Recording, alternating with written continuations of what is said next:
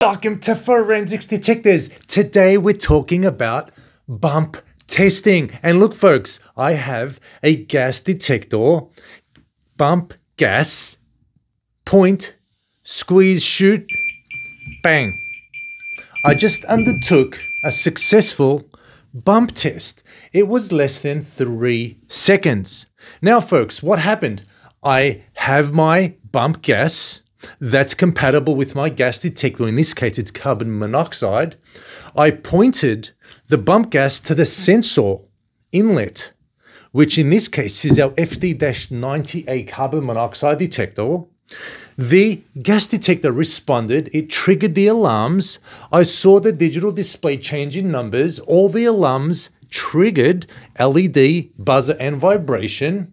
And I undertook a successful bump test. That's what it's all about. Now, as a user, I have confidence that this guy right over here is going to save my life if I am in a precarious situation. I've developed a relationship. I've developed confidence. I've developed assurance. I am now happy to go in a certain situation, and I know that this guy's going to protect me, folks. And that's the whole point of a bump test. It's a procedure. It's a test to build confidence and assurance with your personal gas detector, gas analyzer device. And to do that, you need your bump gas, folks. Yes, your bump gas. Now, to obtain your bump gas, just come to the website, forensicsdetectors.com, click on shop, scroll down alphabetically, you'll see bump gas, view all, and then select the appropriate gas for your detector. For example, if I have a carbon monoxide detector, I need my carbon monoxide bump gas. Bang, pop it in your cart, and then you're good to go. Very, very simple. Or you could do the opposite. Go to shop. Let's say we know we have a carbon monoxide detector. Scroll down, click, let's obtain my FD-90A model CO. Click, scroll down, and you will see the recommended bump gas for this product. In this case, it's under accessories, sold separate, bump gas in brackets CO. Click on that and it takes you to the carbon monoxide bump gas. Pop that in your cart and you're good to go. It comes in a 10-liter can. It comes with a straw, and at the top, it comes with a tab. You have to take that off, take the tab off, and then you can depress the trigger and it will work. It will expel the gas onto your gas detector, folks. That's the way it works. Quite simple. Now, what comes with this gas can is a certificate of assurance.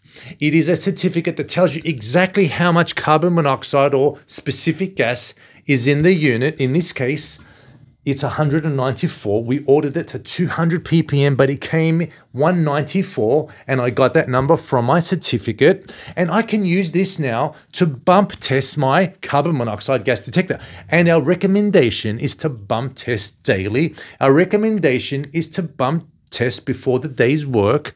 Our recommendation is to bump test before you're going into a precarious situation, folks. Quite simple. If you haven't used the unit for a few days, well, it's time to bump test before we take the unit onto the field. If I haven't used the unit for 1 month, well, it's time to bump test, and then I can continue using the device, folks. That's the way bump test works. It's a matter of bump testing before you go on to your day's work. If you haven't used the unit for a prolonged period of time, obviously charge the battery, turn it on, make sure it works well, make sure it's within the calibration period. We recommend roughly 12 months calibration period. If you're within that period, then it's time to bump test. If your unit fails bump testing, well, there's something wrong. Maybe the sensor has failed. Maybe it's out of calibration. Maybe you're not using the right bump gas. You want to double check that. And maybe you want to double check your gas detector. Maybe you think this is a carbon monoxide detector when it's actually an ammonia detector, folks. So just check your back label, check all the labels, make sure it's compatible, and just cross-check all the basic things first. Now, if it does fail, let us know and we can bring it in for a free diagnostic and check it for you. Or we could check the serial number and see how old it is.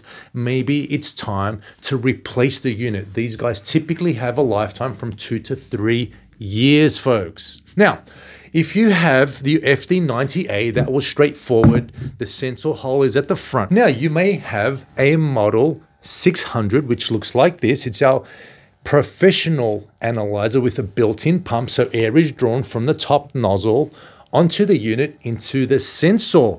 Now, Dr. Kaz, it's drawing the air. Is it the same procedure? Yes, it is. But in this case, because the nozzle is quite small, I like to use your standard tubing, pop it on. And the nice thing is that this little straw fits nicely in the tubing. Let me get that there. And give it a squirt until you have triggered the alarms. Bang.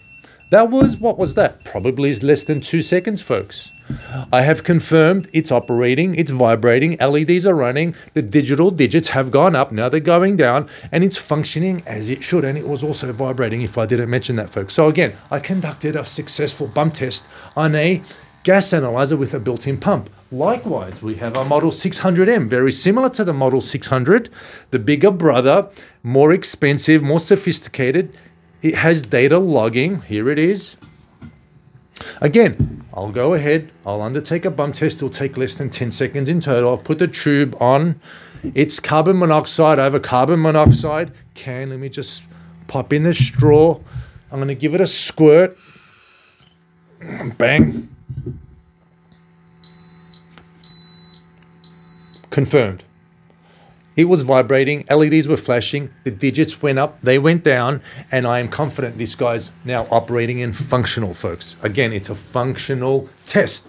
Dr. Kaz, what about the wall mount version? That's the one I have. This is our FD-60 wall mount version. How do we bump test this guy over here? Again, it's carbon monoxide. I have a carbon monoxide can right over there, and we bump test at the bottom over here, folks. At the bottom is the sensor mesh. That's where the air molecules enter the sensor, just like so. Couple of seconds. Bang. So in this case, we have an LED and buzzer only, no vibration. Numbers went up, now they're coming down. It triggered the alarms, and I'm confident that this guy is now operating and working. But Dr. Kaz, this is always permanently fixed onto the wall. It's always operating, so these wall mount units continuously operate. In this situation, we recommend weekly bump testing, folks. So please have that in your maintenance schedule to weekly bump test your wall mount monitors. Also, a few other common questions we receive. Dr. Kaz, I got my 10-liter can, but it's empty. I can't hear anything. Folks, this is not propane gas. Usually with your propane tanks for your grills and barbecues at home, you can feel the liquid propane. It's condensed to a liquid form, and you could actually feel it. It's swishing around in your tank at home. That's propane. In most cases, when it comes to bump gases, there is no liquefaction of the gas. It does not condense. So you may think there's nothing in there, but indeed there is 10 liters. If you take off the tab and then you squeeze, you can then notice air is being expelled. You could hear it with your ear. Dr. Kaz, what about ozone gas? Well, ozone is a unique gas. We have unique ozone generators for ozone bump testing. Please use ozone generator for ozone bump testing. Ozone is unique. We have to produce it. It cannot live in a can because it will degrade down to O2, oxygen. So for ozone, specifically only for ozone, please use our ozone generator for bump testing. Another common question is, Dr. Kaz, must I spray it for 2 seconds or 3 seconds? Well, for different gases, it could be slightly different. For example, for ammonia, the response time is a little bit longer. You may need to spray your bump gas for a full 10 seconds before we trigger the alarm. For carbon monoxide, as you saw, it's 2 to 3 seconds. So keep that in mind. It could be up to 10 to 20 seconds. Now, also, please take note, your alarm thresholds could have been adjusted very, very high. So make sure they are low enough where one can trigger the alarms. Bump test is a procedure to confirm operation of your gas detector. Calibration is to ensure accuracy of the unit, that it's performing accurately and it's giving you accurate data points. That's the main difference, folks. I hope you're well. Be safe and see you soon.